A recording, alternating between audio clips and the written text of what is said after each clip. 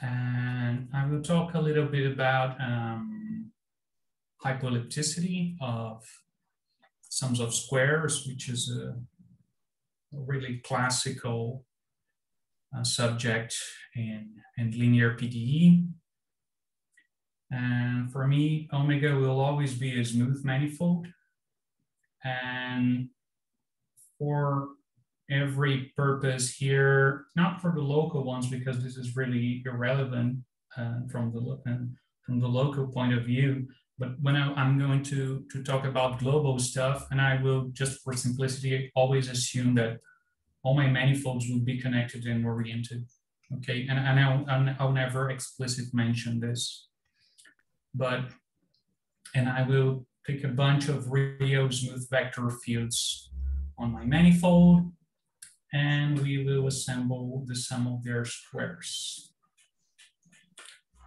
And we recall the main local result in this business, which is, of course, Hermander's theorem that says that if the Lie algebra generated by the vector fields spans the whole tangent space to the manifold pointwise at every point, then P is hypoelliptic, meaning that for every open set in the manifold, whatever distribution U there, such that P of U is smooth, we actually have that U is itself a smooth function. And this is local, so it holds for every open set in our manifold, which is really much stronger than global hypoellipticity, which is exactly the same, by definition, it's the same statement, but we only look at the whole manifold as our open set, and we don't really expect that we have this sort of regularization in smaller open sets, okay? But I mentioned here Hermander's result, but I will be mostly interested in global hypoellipticity and what follows. And let's see some results that are interested in such a phenomenon. They are usually studied in a torus. For instance, this result by Cordaro and Jimenez, in which one takes vector fields of this form in a product of torus, in which we split the variables as t and x. And here, even if we have directions in both t and x, the coefficients of the vector fields are only assumed to depend only on t. And we assume them to be real analytic. And also that these vector fields, they satisfy Hermander's condition. So in particular, we know that the sum of their squares is hypoelliptic. But we also assume that if we take the vector fields corresponding just to this part, and we look at their family, then these are vector fields only in this vector of the torus, and we impose that they span the whole tangent space of this vector. And then we are able to conclude actually that P is globally analytic hypoelliptic in the full product manifold. And it is known that Hermander's condition is not enough to ensure analytic hypoellipticity. But here we are seeing an example where you can infer with additional hypothesis global analytic hypoellipticity. And I also should mention that some generalizations of the previous result were done by Christ in '94, and also by Cordaro and Jimenez themselves some years later. And this is another generalization in which the authors take a look at the same model of operator given by similar expressions, but they move to a manifold different from the donut, right? So they take a real analytic compact manifold without not assuming that it has any symmetries, but G is a compact Lie group, and they take a family of real analytic vector fields on M, a basis of left invariant vector fields on G, and they assemble these vector fields. This is much like they are trying to mimic this expression for vector fields, okay? But replacing these guys by a basis of left invariant vector fields on the Lie group, like this. And also they assume that these coefficients are real analytic. And again, one assumes that these vector fields satisfy Hermander's condition everywhere, and that these vector fields, which live only in this manifold, they span the whole tangent space to that manifold at each point. Excuse me, I have a question. Yeah. How is group G related to the manifold M? Because you are it's not related in any. It's M and G are not related. What we are doing is that we are looking at operators defined on their Cartesian product. Yeah, but here when you define the Y's, you are adding the X's to the W's. W's are vector fields on M. X's are on the group G. Yeah. We are identifying the tangent space to the product as the direct sum of their tangent spaces. All right. Okay. So this is a bit of abusive notation, right? Because this way we see vectors in M alone as vectors living here, but somehow not depending on the X variable.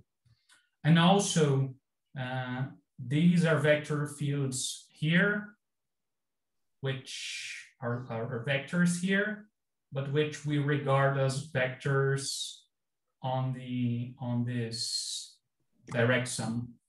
Okay. Okay. But I just use this simplified notation to avoid mentioning a lot of pullbacks by projections or using some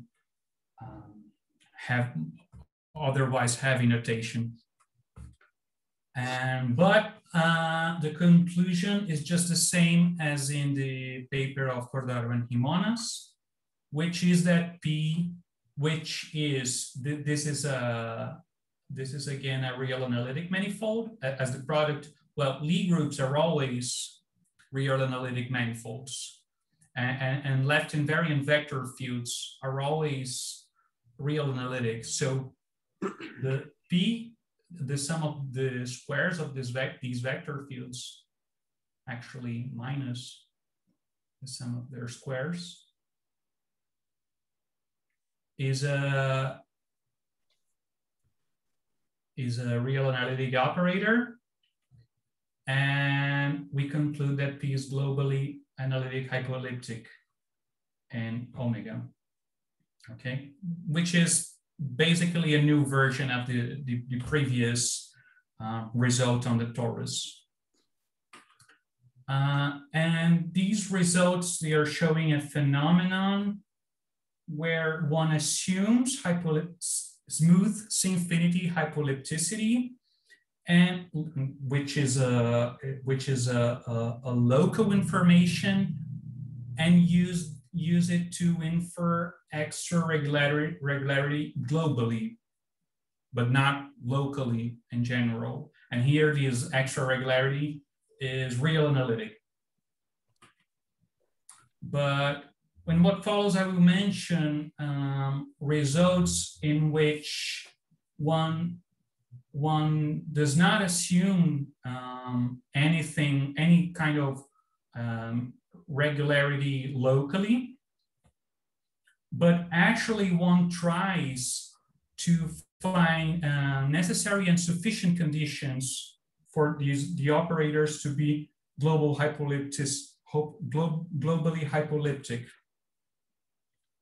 without assuming anything local.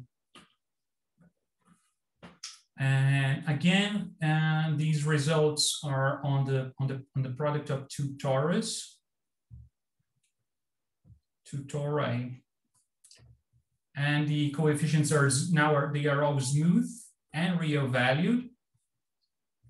And in 2000, Jimenez and Petronillo, they worked with this kind of operator here. And almost 20 years later, Barosti, Ciferra, and Petronillo, they worked with this more general family in which we are allowed to actually, here we have only one square of a vector field. Here they allowed this to be a true sum of squares, and also to have some apart depending on the t directions, which is more general than this one. And here we have simply the Laplacian in the t variables. So these are sum of squares of vector fields. And in both these works, they completely characterize global hypoellipticity.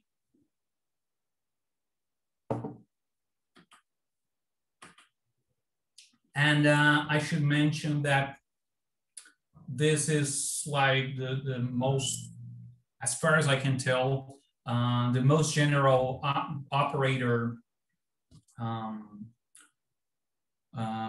of this kind, trying to do this sort of characterization that I am aware of.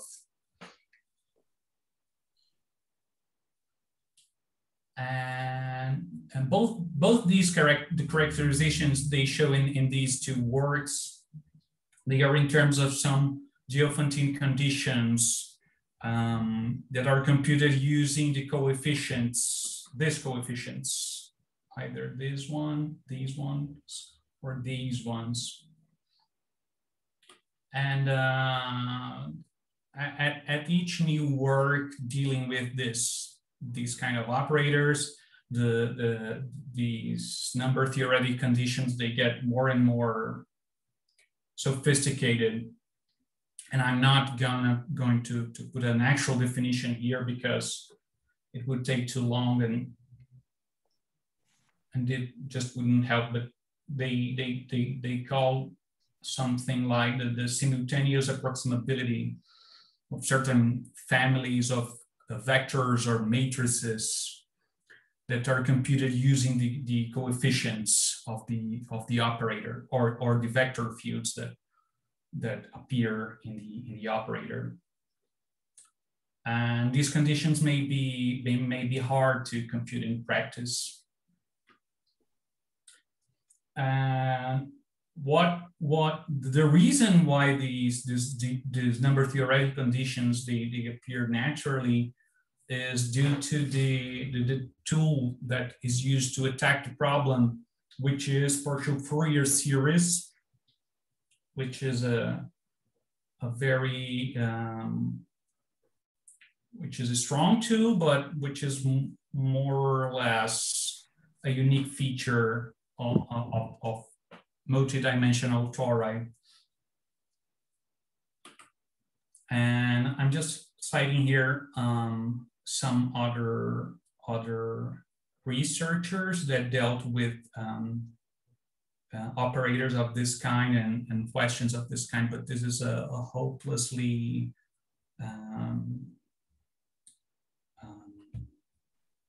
short list. I'm certainly missing many people. I just mentioned the first ones that came to me.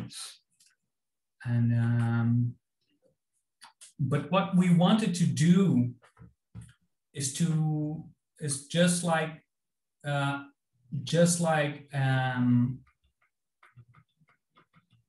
this work extended previous results from the torus to more general manifolds. We wanted to extend the results in this work using this very general class of operators, but to more general manifolds than a product of two tori.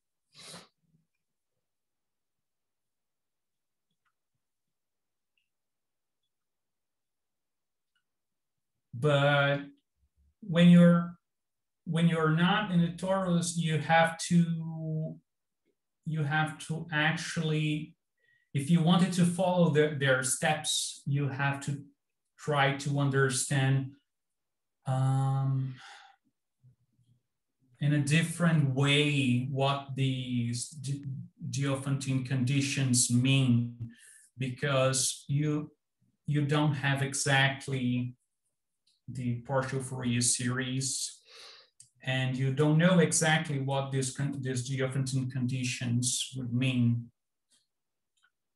And so you have to reinterpret them or even replace them for something more usable.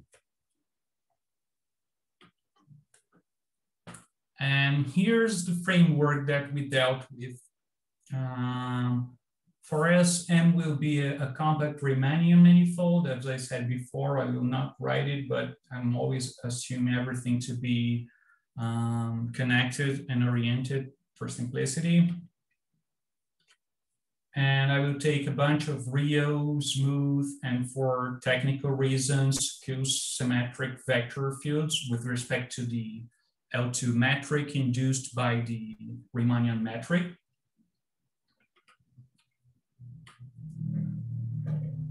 And first, I will just keep the torus here, so we can go baby steps towards where I want to go. And I will look at this kind of operator, where here I am putting these vector fields, which I don't know in principle how. I know how to write them in coordinates, but globally, who knows? We're not assuming that we can write them globally in any specific manner, except that we are assuming that they are skew-symmetric. And I'm still putting some smooth coefficients here, just depending on the t variable. And here I'm putting the Laplace-Beltrami operator associated with the Riemannian metric. So we have a generalization of this operator, but where we substituted this manifold, this torus, by a manifold which we don't know in principle about the symmetries.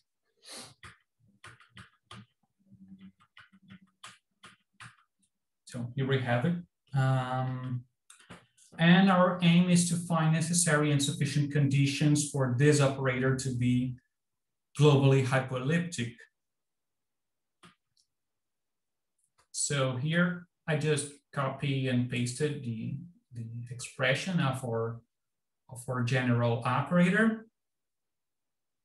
And what we are going to do, we are going to assemble a family of vector fields of constant coefficients in the, here we were in the ambient manifold is M product Tm, and now we will assemble a family of constant coefficients vector fields just here, like this. I will fix the variable point t at every possible position, and I will keep generating constant coefficients vector fields of this form for every L and every T. And I will put all of them in a big bag of vector fields.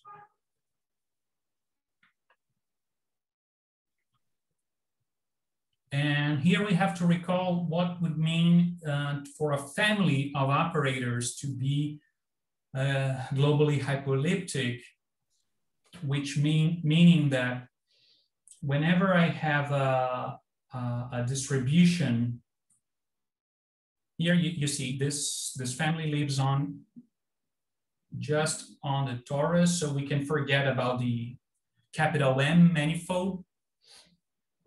And we take distributions on the torus such that whenever I take a vector field in our family, L of U is smooth. And this works for every vector field in that big bag of vector fields. And provided this, we have that U is smooth.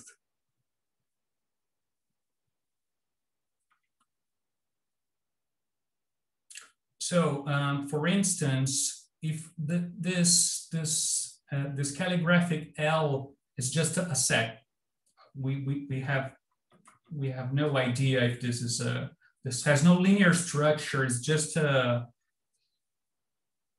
but we can take its linear span. It's a family of constant coefficient vector fields. So its linear span is finite dimensional. Its dimension is at most m. So when its span has maximal dimension, then we can certainly assert that this family of vector fields is globally hypoelliptic in Tm. So, for instance, this may happen with this kind of operator,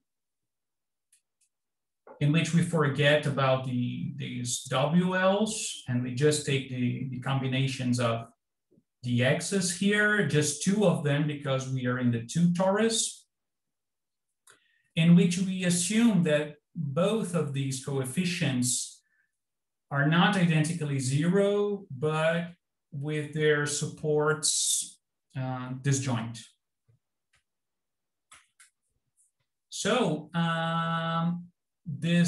what happens is that at some point this is not 0, so and this is 0 because the supports are disjoint.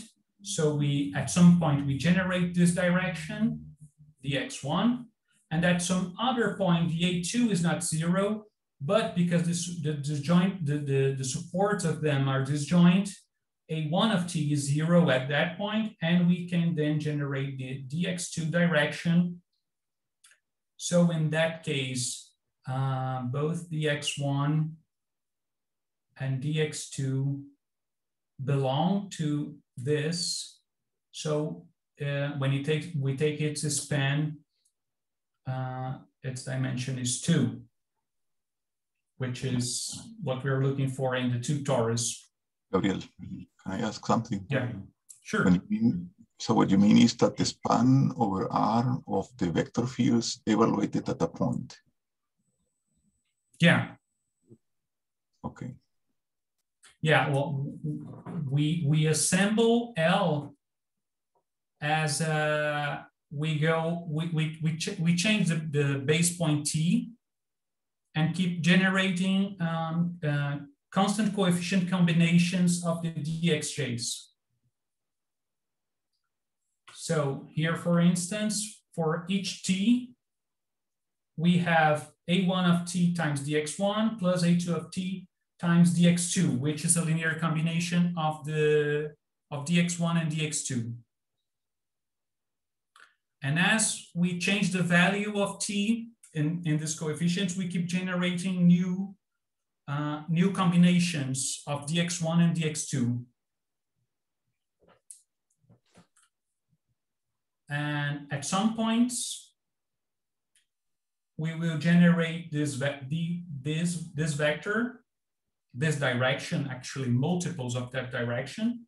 And at some other points, we will generate multiples of this direction. So here we have that the dimension. I understand, but I think that the statement is not, you see, L is an infinite family. L by itself, as it is an infinite family. And then the span of this infinite family, I mean, in general, no, it's going to be not M, but huge. I mean, infinite dimensional. No, I think that. But no, but the vector fields, the vector fields are constant coefficients. Mm-hmm. Yeah. They are constant coefficients for each t fixed. Yeah. I have a constant coefficient vector field. Right. Right. So it's like this is contained in Rm. Yeah. Gerardo, I think your mic is. The x's are the variables in the torus. Okay. Okay. Yeah. The t is the variable here, and x is the variable in the torus. Okay. Okay. This. Yeah. Okay. Fine. I understood. Thank you. Sure. And so these guys are always finite dimensional, okay? And the maximal dimension it can reach is the dimension of the torus itself, okay? Which is M.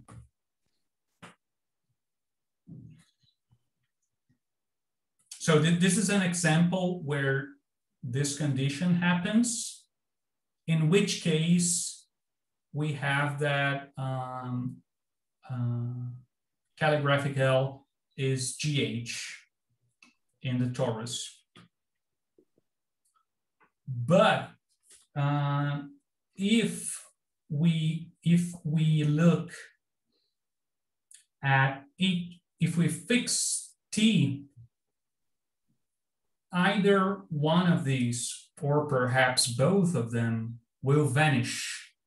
So for a given T fixed, this dimension can be at most 1.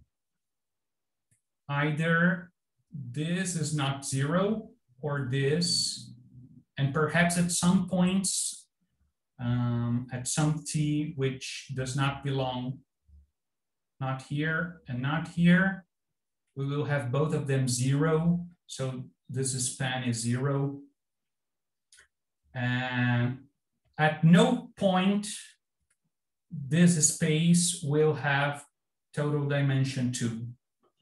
But when you put in a bag all the possible points, all the possible values this can take, and you assemble this set, then it has maximal dimension when you take the linear span.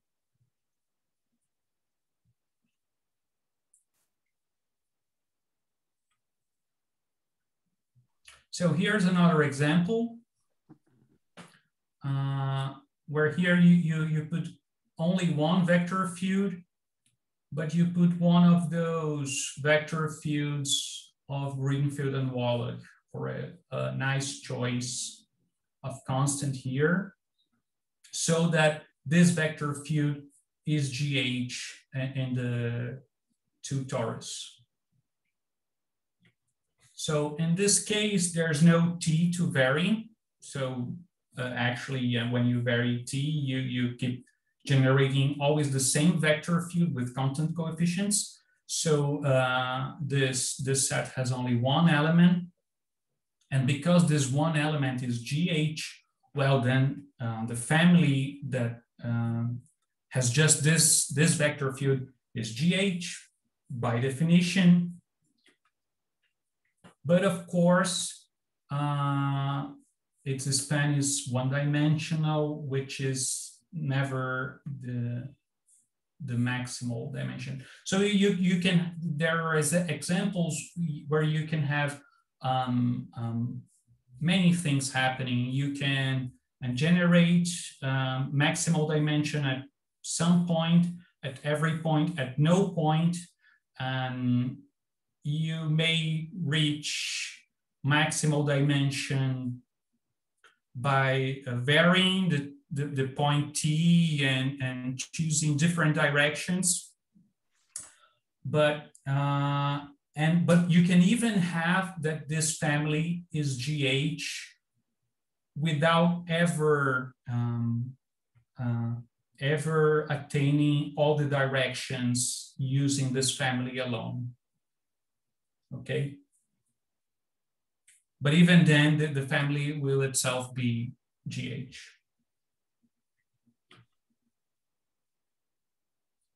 And I just copy and pasted our abstract family of vector fields with constant coefficients on the torus here.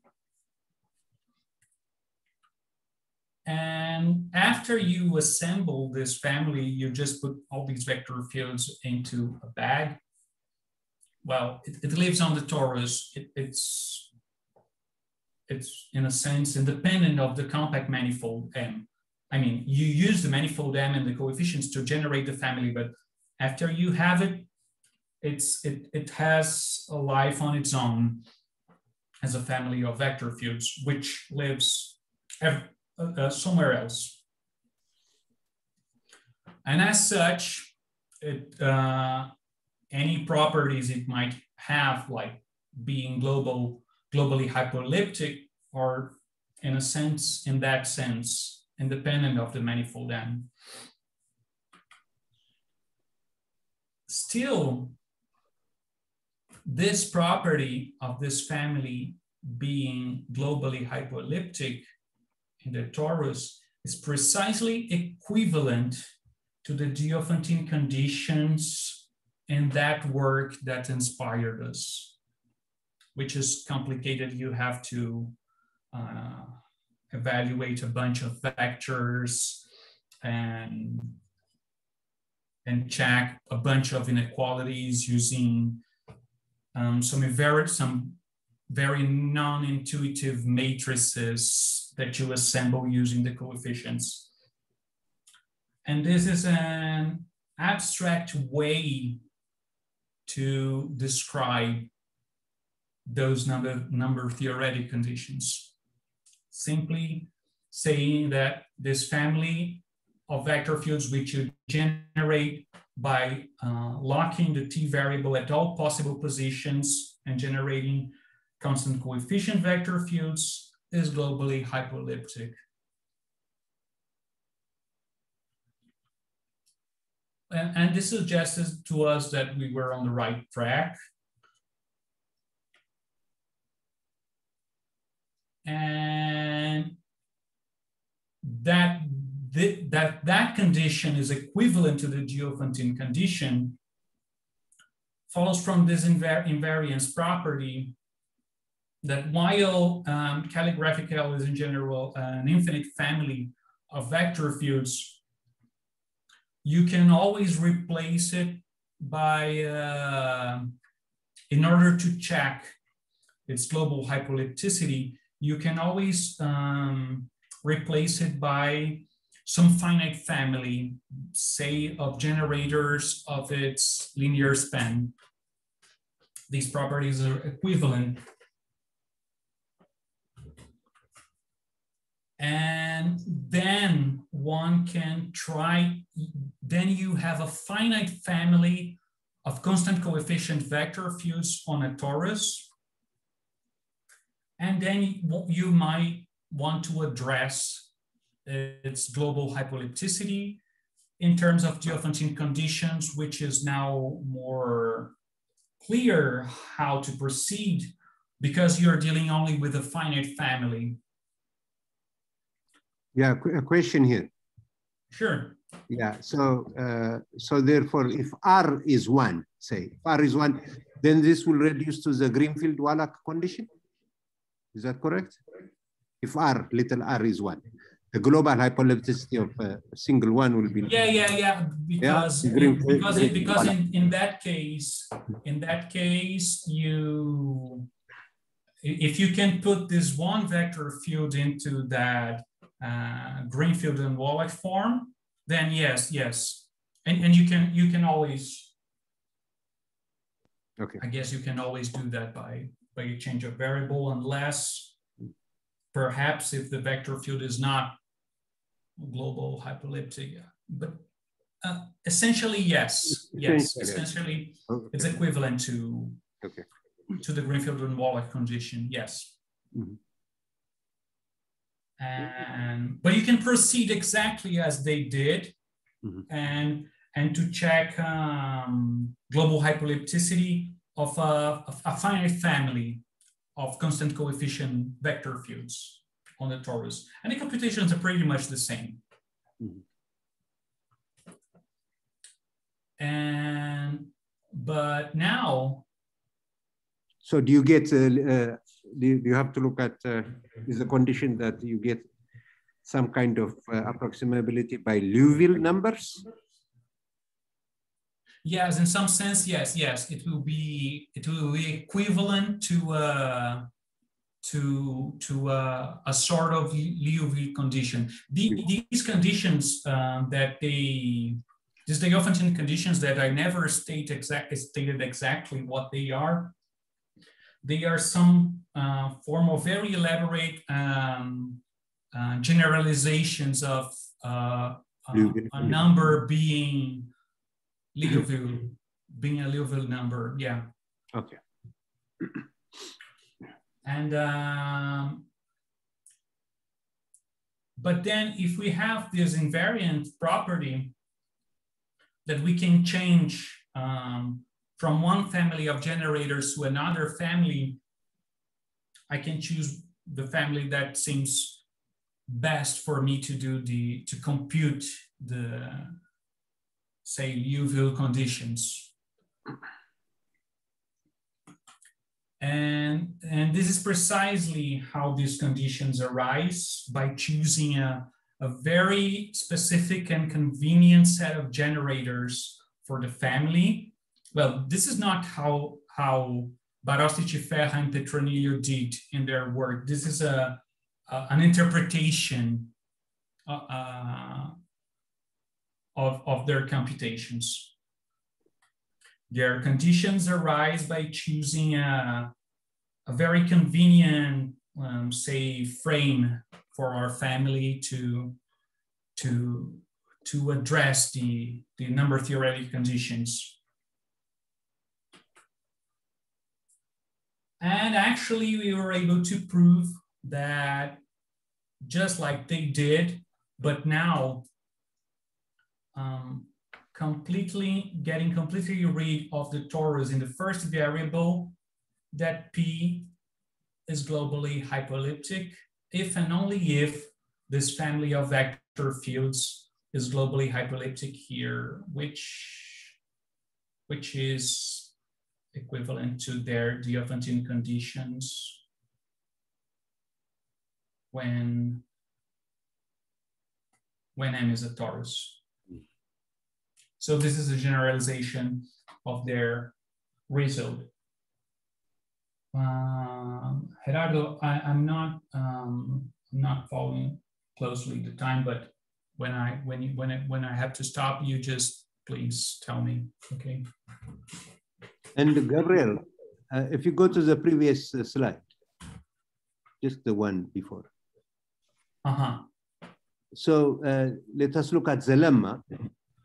So you mentioned that the condition of Barosti-Ciferra Petronilho that there was the condition was stated for a matrix. So is that because you have a system L1 up to LR, because R can be bigger than 1? Is that why you get a matrix? Yeah. That's why you have to. That's why you have to resort to a matrix to formulation. Yes, you don't have to. You may think of other ways to do it, but in some sense you have to incorporate all the information from all the vector fields, and they did it. This is more or less natural to use a matrix to incorporate all this information. Okay. As I said, when M is a torus, is recovered the most general result of Barros-Ticefera Petronilho, and also shows that the group structure in the T variable plays no role at all, because, well, we achieved the generalization without using it. And now I'm gonna try to tell you a bit about how much can we play now with the, we just messed with this manifold, now we want to change this one too. So again, M will be a compact Riemannian manifold, and the W's will be real, smooth, skew-symmetric vector fields. But now we will change the second torus by a compact Lie group. Here we will forget about commutativity, but we still have the group structure, which might be non-abelian now. By the German small g, I will denote the Lie algebra of left invariant vector fields on G. And I will take a basis of left invariant vector fields, and we will perform the most naive substitution we can think of, which is take the previous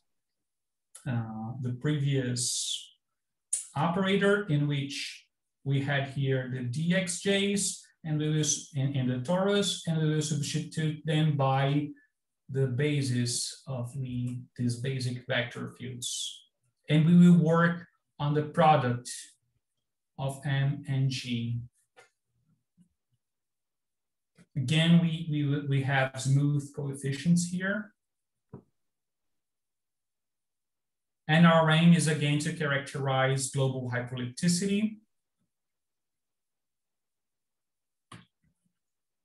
And now we try to play to play the same trick that we did before.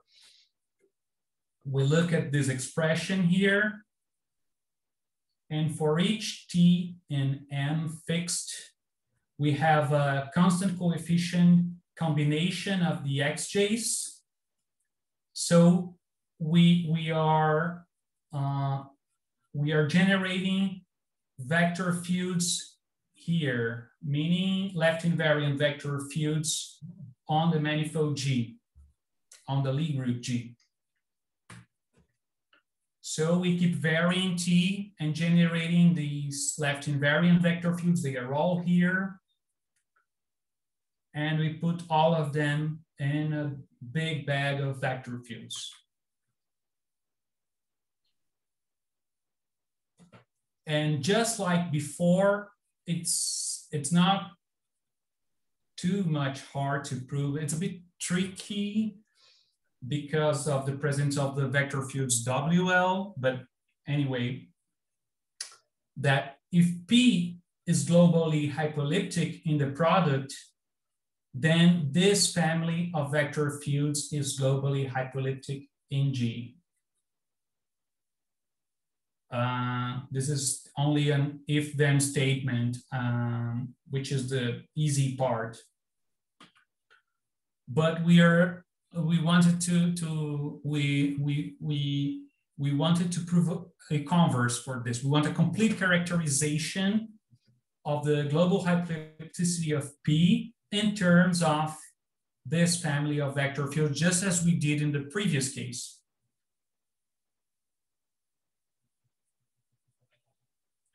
And we had to assume, we don't know if that's true, if we can prove the converse like this, but we could prove a converse with some extra hypothesis, for which I have to introduce some notation here. And for each T and each L, I will denote it by this left invariant vector field. T is fixed here. So this is just a linear combination of xj's, which is a left invariant vector field on G. So using this notation, our family of vector fields is just the set of all ALTs when T and L vary at all possible positions. And here's our theorem. And we suppose that the family L is globally hypoelliptic in G, but also we had to put this extra condition that for each L given, when you vary T, these two defined by this, they commute.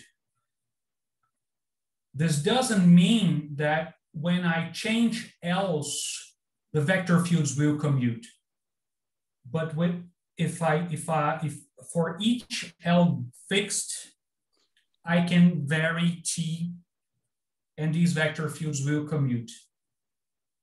And with these hypotheses, we were able to prove that P is globally hypoelliptic in M product G. And this is the property that we don't know if it's necessary. It's technical for the proof.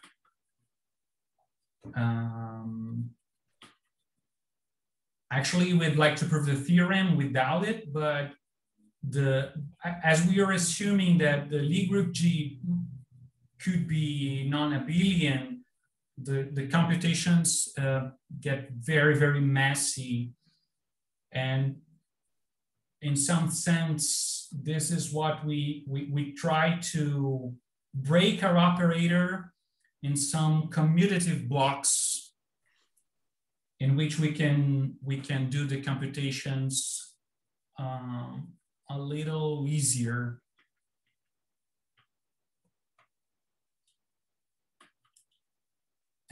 But also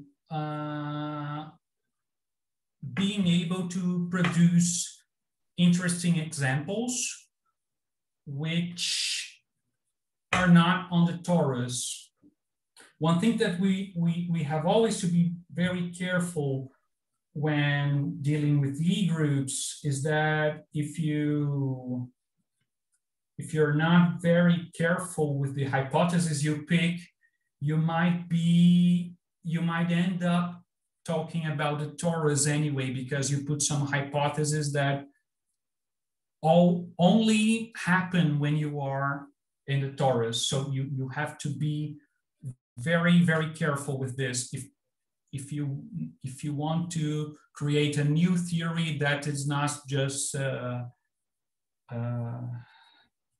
fancy way of talking about the old theory. Actually, you see, say you want an easy way out from this. So you ask that L is both commutative and GH. This is hypothesis can only happen if G is a torus, surprisingly. So this is the kind of hypothesis that you can put in your theorem, because it will just It will always be false in the non-commutative setup. And in a torus, you already have the theorem.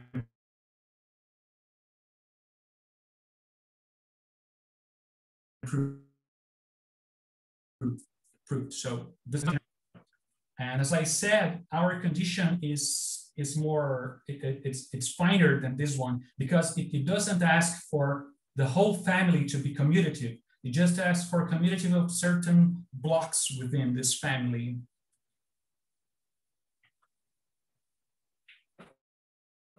So this is a kind of very simple example. You take, like, in any Lie group,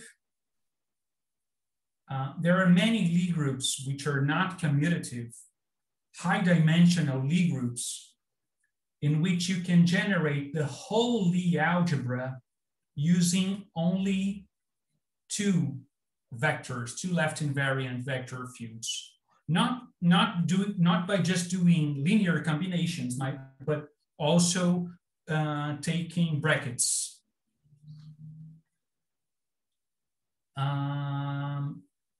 This happens precisely when the Lie group is very non-commutative, because otherwise it's when it would be simply the two torus.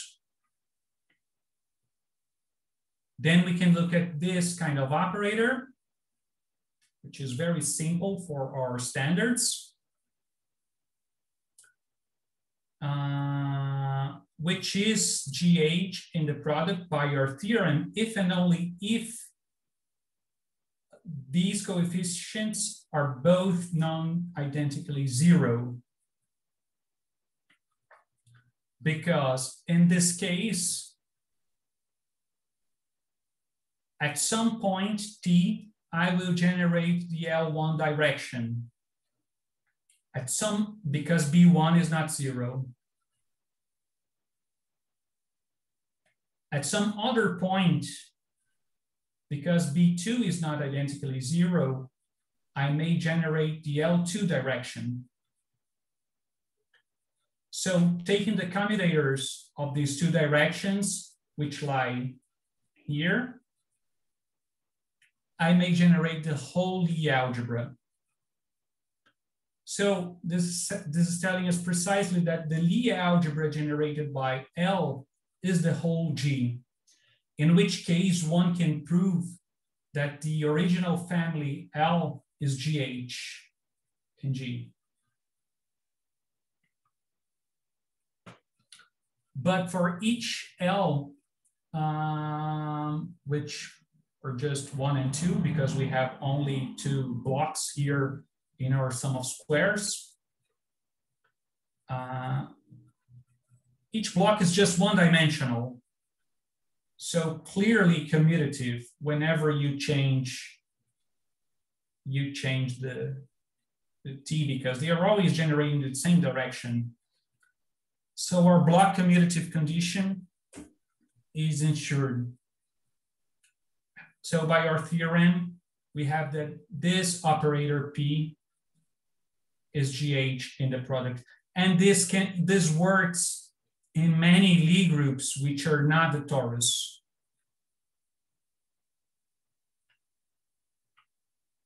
And I was going to tell you something about solvability in relation to this, but I guess I'm a little out of time, so I'm finishing here. And thank you for listening. Thank you, Gabriel. That was very nice. If you have questions, I'll... Yeah, Gerardo, I have a question. Yes, please. Yeah, Gabriel, in these results, so let's look at this screen, P equal to the Laplace Beltrami M plus blah, blah. So what is, I mean, you didn't say anything about the role of the Laplace Beltrami operator. Can you replace it with some other elliptic operator, for example, or hypoelliptic, for that matter, on M? Yeah, exactly. We believe that we can replace it by, well, an elliptic, perhaps with some extra hypothesis, a second order, some hypothesis on its symmetry. We believe it's true that we can replace Laplace-Beltrami by many things, but in our technique, which we were not able to, well, actually, for this part of the statement, the Laplace-Beltrami, the leading term, if you'd like, plays no role. Plays absolutely no role. It can be anything. Yeah. But the question is about the converse. Right. And our technique relies in obtaining some energy estimates for the operator. And let me look for the full operator here.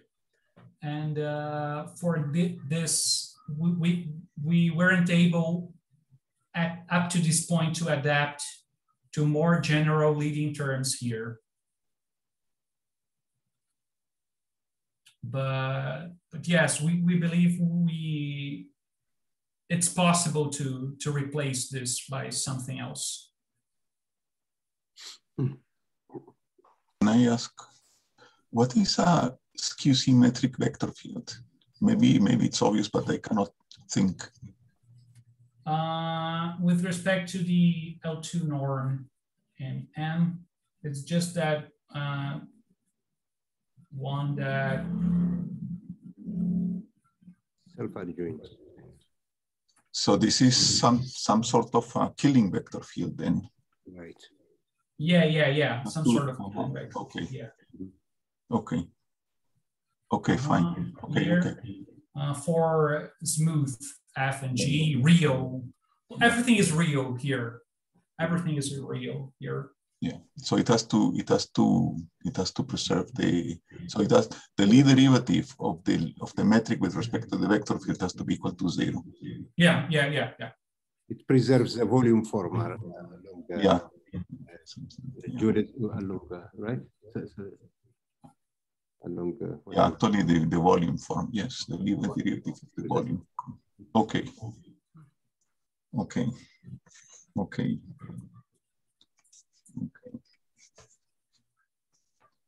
So if so, you had somewhere this lemma that let's see, what was the lemma? The lemma was that if you have L1 up to LR, that they generate the span of the script L, then hypoellipticity, global hypoellipticity of one and the other was the same, okay, which is kind of, it's an elementary thing, no? But, yeah, it's pretty elementary, yeah. Is it, there is no guarantee that, for instance, if you have that L is globally hypoelliptic, then you do have this finite family, because everything depends on having the finite family, right? Because this is, then you can, jump to the, at least in this part of the problem, you can jump back to the Diophantine situation, no? But you need definitely many generators, no? Yeah. So there's no way of proving from generating from L being globally hypoelliptic that you only need finitely many things to have a globally hypoelliptic thing. No? You see, when you have globally hypoelliptic, maybe because you have all these brackets and stuff. Well, yes, I mean this actually allows you to put in brackets because except that this is in a torus, so I don't know. Yeah, here in the torus, but this lemma of course holds in a much more general situation. It holds in the non-abelian case as well. It has, I think it here just to, it has nothing to do with the torus, this lemma. Mm-hmm. And actually, you can replace by the, you can not only replace L by its linear span, you can replace it by the Lie algebra generated by L, which here makes no sense because you're in the torus, but it's pretty important when you are in the non-commutative case. Yes. Okay. Any more questions? I think we're running out of time, actually. More questions?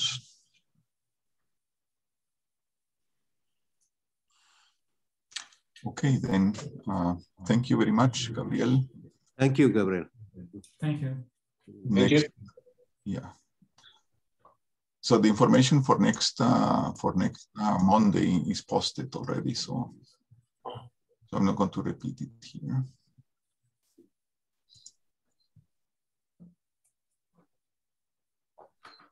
Okay. Yeah. Everybody who wants to stay and talk a little bit more, of course, you are welcome.